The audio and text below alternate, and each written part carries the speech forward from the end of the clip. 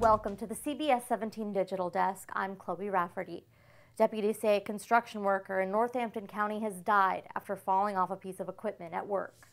At about 11:11 Friday morning, the sheriff's office said they responded to an accident in a construction zone along US 158 outside of Garysburg. When they arrived, they said the road construction worker had died from his injuries. Investigators said they determined there was no foul play. The sheriff's office offered their thoughts and prayers to the worker's family. For the CBS 17 Digital Desk, I'm Chloe Rafferty.